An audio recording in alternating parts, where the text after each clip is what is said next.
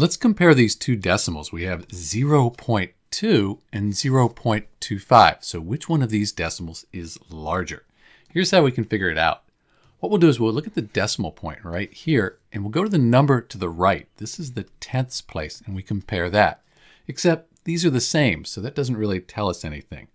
Let's go to the hundredths place. There's nothing here, so we're going to call that 0. And over here, we have 5. So in the hundredths place, when we compare 0 to 5, 5 is greater than 0. So 0.25, that's greater than 0.2, or we're calling it 0.20 here. Same thing.